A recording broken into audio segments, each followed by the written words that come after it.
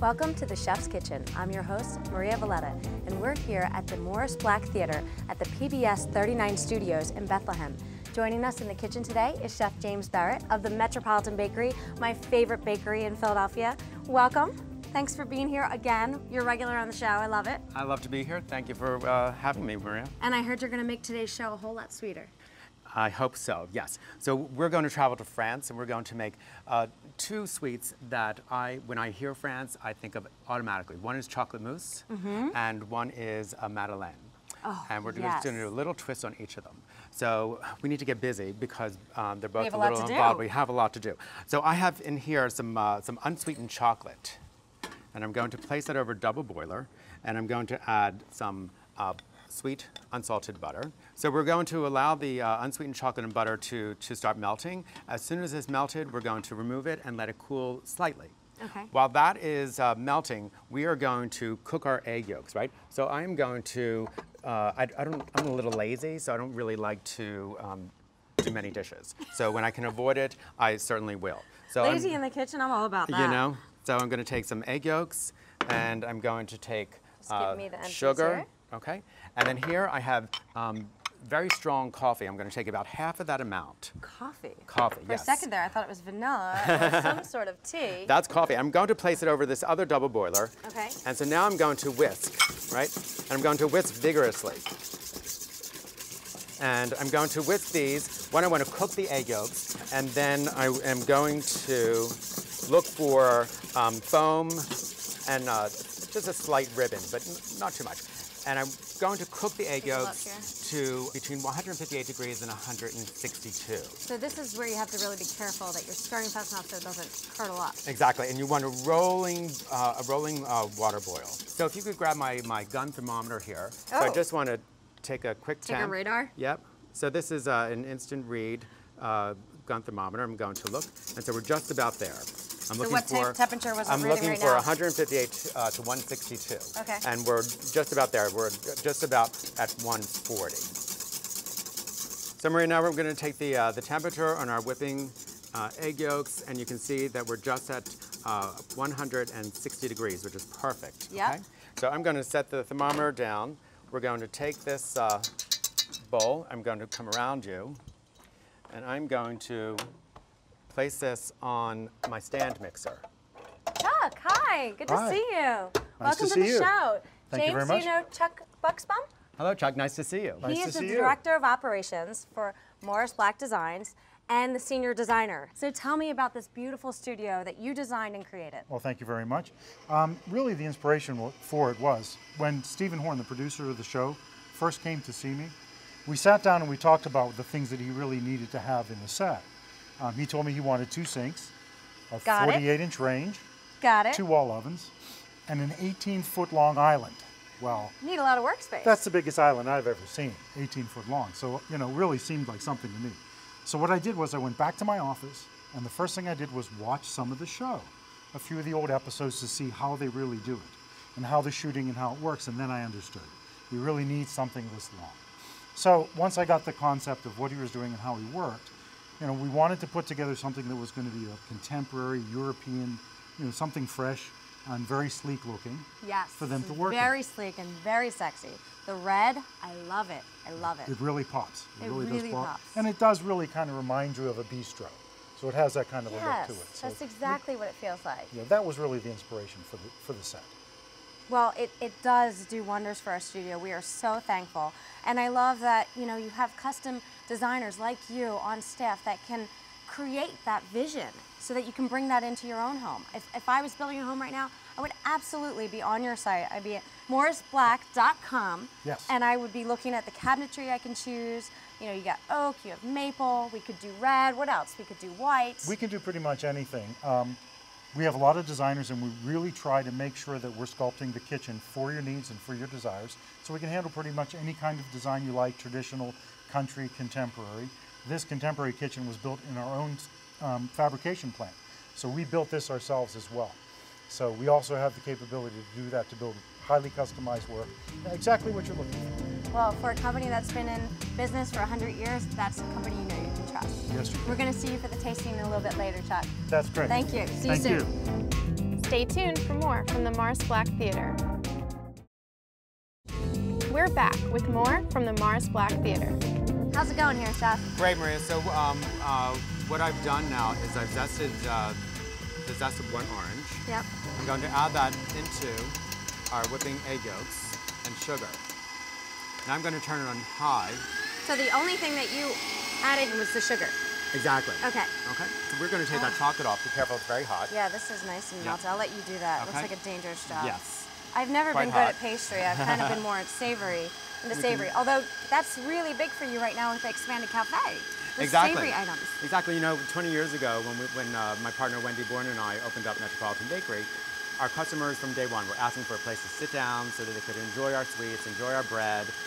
So finally, 20 years later, we got to it. So we have a lovely cafe. Sit down. We do great pressed sandwiches, salads. Chicken pot pie I had. We do a chicken That pot pie. was so Yes. good. Oh, I'm so Really glad you good. enjoyed it. Absolutely. Great. So to the chocolate, I'm going to add the other half of the coffee. I didn't take that away from you. Okay. Now, just to bump up the orange flavor, I'm going to add one of my favorite liquors. Grand Marnier. You got it. Exactly, I can right? smell it from Can you smell here. it? Isn't that divine? It is divine. You know, orange and chocolate is such a wonderful combination. It okay? really is. So now I'm going to let that sit. Okay. Now I'm going to add a pinch of salt.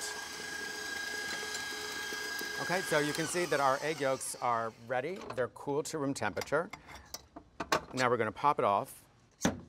And so you can see what I'm looking for. See how that falls, the egg yolks fall into themselves. Here because, so our viewers can see as well. So you can see how the egg yolks slowly fall into themselves, and then they form what we call a ribbon, and then it will slowly disappear and become smooth again. Kind of reminds me of doing like the drizzle when you're making sandcastles as a kid. With Yes, the sand. it is. That's what you I can see why pastry can be fun. Exactly. We have our melted chocolate, butter, our flavorings, coffee and Grand Marnier.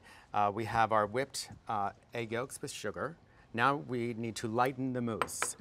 Instead of using whipped cream, we're going to use only whipped egg whites, or as we call it, meringue. Yes. And I'm going to put this on high, by the way.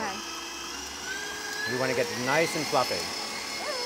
As soon as I see some foaming action and what we call a soft peak, I'm going to start raining in sugar little by little. Okay. And that is going to help lift the meringue, trap the air into those little air bubbles, and it'll become white and frothy. Okay. So the first time I made chocolate mousse, I was about 11, 12 years old, and I was watching TV, and I watched somebody make chocolate mousse. Got some money, went down to the corner store. So you can see I'm just foaming now. I'm going to very slowly start folding in some sugar. Came home with all the ingredients, and I made chocolate mousse for the first time. You went to work. I went to work, right? And it was a little disastrous. You know, there was, not for me, the mousse was excellent, but the kitchen was a mess. And I realized that then I was a baker and a chef and not a cleaner. So you see, the egg whites are still nice and shiny. Yeah. I'm adding the sugar in little by little. They've incorporated. We want it to be nice and fluffy and soft, but not over-mixed. If it's over-mixed, the egg whites become dry, and that'll have an adverse reaction. Okay, so you can see it holds a soft peak. It just limps over, okay? That's what they mean by a soft peak. By a soft peak. When you see that in books, which Instead I'm of sure. standing up straight, it'll just fall over slightly. Oh, okay. Okay. That's a good tip to know. Okay, Maria, so now we have all of our components, okay? So we have our chocolate. I'm going to mix this. If you would start folding that in. You can turn the bowl with your left hand as you fold in with your spatula on the right. Now I'm going to start giving you some egg whites. And if could I show you one thing? Yes, give me any tip you can. So I want to maintain the volume of the meringue, but this is going to lighten it. So I turn the bowl with my left, and I scrape the spatula up the side. I scrape the spatula towards me, up the side, and over through the center. And I keep turning and turning and turning. I'm going to do a little individual presentation. I have these lovely glass jars, and this is how I serve it in my cafe. Ooh, what is that? This is a beautiful little cafe bowl with chocolate cookie crumbs. Yes, chocolate wafers. I ground them with a little bit of melted butter. Now, if you wouldn't mind, I have a pastry bag. Okay. And just take a little bit of the chocolate mousse. Okay. Okay, and then we're going to pipe it in. Okay. The mousse, you can see the beautiful, lovely, light texture. If you wanted to pipe this, then just put it into your bag. So the hard part's done here. We're just putting it together. Now we're just going to pipe it right into the jar. You could use any shaped jar here, which you is can really use fun. a wine glass, and I always leave a little room, okay, because I want to top it. You can either top it with some whipped cream, or you can drizzle it with caramel. So in this case, I'm going to drizzle with just a little bit of caramel. And the caramel, because the mousse is dense enough, is going to just ooze its way into a beautiful thin layer over the mousse. I'm going to tighten up the jar. In the fridge? All these, you know, I wanted to do this whole for presentation for a party of, you know, 8 or 10 or whatever. Chill them until you're ready to serve. And then each guest gets their own lovely little jar. It's adorable. Should I put it in the fridge? Please. Stay tuned for more with Chef James Barrett. We're back with more from the Mars Black Theater. We are going to now make my other favorite French sweet, and that is Madeleine. Brown butter, we're going to take a vanilla bean, we're going to melt this, and then we're going to let it brown. That's a lot of butter. Oh, but it disappears to nothing. You'll see. And we're making, this will make, you know, 48 little Madeleine cookies, okay? So we're going to let that, set that off to the side, let it melt. As it melts, the vanilla bean will infuse the flavor into the butter, and then we'll let it cool. So I have one done for us right here. So now for the Madeleine, we're going to start with 8 eggs. We're going to add our sugar, which is about 1 3/4 cups. And now, again, I'm going to use that same foaming method, and we're going to place this over a bowl of simmering water. And again, we want to whip. Now this time, we have whites involved. So we really need to keep it moving because the egg whites will coagulate at a lower temperature than the egg yolks. Ah. And so then So you'll it's even have, trickier. You have to it really is. keep an eye on We it don't here. want little bits of white cooked albumin, you know, in No, you need it to be very smooth. very smooth, light and fluffy. And then as soon as we're there, we're going to put this back onto the stand mixer, and we're going to whip it on high until it gets light and fluffy and very voluminous. Okay. Okay, and so we're there. Should I turn off the boiling water? Please, yes. Yeah. So I'll pop this back onto the stand mixer, and then we're going to whip this on high. So you see, both of these preparations use this foaming method, and like I said, it's used for so many preparations. If you're just doing egg whites and sugar, you're going to whip them to voluminous. That is for a Swiss meringue. Again, for this method. So if you master that technique of cooking egg yolks with sugar or whole eggs with sugar, you can do lots of, you know, it has many applications, okay? So Then you can create most of the recipes that are in your new book, right? exactly, the 20 recipes for commemorating 20 years. That's incredible. I mean, to have a business for 20 years, especially in the food industry, it's a milestone, so it's huge. And Yes. you know, you've been a favorite. I mean, how many restaurants use your breads? But you know, to talk about 20 recipes that you've done, I mean, you had to hand select these, right? I did. So this is a wonderful cookbook that Wendy and I self-published, and it contains 20 recipes. And some of the Coconut recipes, layer cake. that's one of the customers' favorites. So what we try to do, this is a gift to our customers. So we try to include recipes that our customers wanted, and we're always asking the recipes for. There's your top crust what I chicken pie. have. So you notice I call it, instead of calling pot pie, I call it top crust chicken pie. Oh yes. It sounds more polite. It really does, and it sounds more pastry. More pastry, exactly. Perfect. Tells you how to make homemade cream cheese. So it's a wonderful collection of our favorite recipes, our customers' favorite recipes.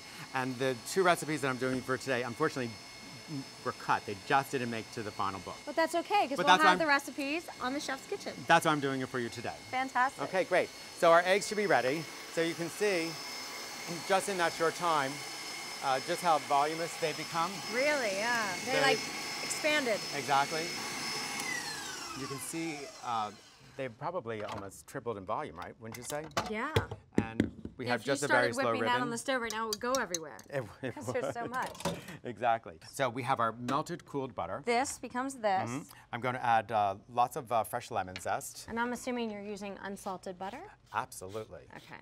Most pastry chefs would prefer that. How are you enjoying cooking at in the Mars Black Design studio kitchen? This kitchen is so amazing. It's fabulous. Isn't it? Everything is at my reach. It is very friendly for a professional chef or the home cook Yes. and baker. You know, for baking, we have slightly different needs, but this set and this design works very well. As you can see, we're getting a lot done. We are. So we have plenty of room. The burners are very strong and powerful and fabulous. So we're alternating between our browned butter, which is cooled, and our flour mixture. What kind of flour are you using? This is an all-purpose flour. You can throw this all Oh, in. yep, absolutely, everything. Thank you. It's deflated just so slightly, and that's what you want. If it's too light and fluffy, then as you're filling your Madeleine, they will kind of flatten out, and they will rise and they will drop in the oven. So you want to fold and make sure that all the flour is mixed in very well, and the butter is all fully incorporated, okay? Yeah, you don't want any pockets of flour. Exactly. Also, when you cut the Madeleine, if you see big air pockets, that means your folding was not done completely. There's our completed batter, so you can see the flecks of lemon zest, the flecks of browned butter, and some of the vanilla bean from the vanilla pot. Stay tuned for more from the Mars Black Theater. We're back with more from the Mars Black Theater. This is kind of an industrial size. I mean, this makes 24 Madeleine, but they have single strips, or you can have double strips, okay? Hey, the more the merrier. If you're going to go through that to Exactly. put it all together, why not make a bunch? So here's a tip for you. I like tips. When you're alone and you have to fill a pastry bag to fill something, just fold the bottom corner up, take a clip, and just clip it in place. And that'll hold it so it doesn't go running out. And everybody has those around their house. This is quite a runny batter, so you don't want to do that, okay? So. Do you want me to just pour it in, or do you like to scoop it? You can pour it in if you like. I kind of like to scoop it in little by little. Try not to make Too much of a mess, you know. But that's why you fold it all the way down around your hand. Yeah. So that way it's not going to get on your hand. It'll just get onto the side of the pastry bag, okay? So we're going to pretend that this is full. I don't like to overfill my bag. I twist it slightly, and I'm going to hold it up because it will start to pour out as soon as I take the clip off, okay? So now we're going to fill up our Madeleine. Okay, so I bring it right to the edge, and then just one by one, I just fill them up, okay? I do like a 2 count. 1, 2. 2. 1, 2. Wouldn't you try one? It's like bartending. You know, an ounce is 1, 2, 3, 4. Exactly. So I get the counting thing. Okay. Okay. So you're going to squeeze lightly with your right hand. Okay, perfect. Tilt it up, and then go to your next. I got it. Excellent. And so you want to try and fill them up just below the lip of each of the Madeleine. Okay. So once you have finished this, again, if you had to fill it back up, just put your clip back on the bag. Refill. And set it aside. If you don't have a clip, sometimes I'll use a tall, thin jar. Okay. Glass jar. Okay. So we'll set that aside, and now we're going to place these into the oven if it was full, and I'm going to bring a towel with me because I have another pan of those which are baked for you. Baked and ready to go. Baked and ready to go.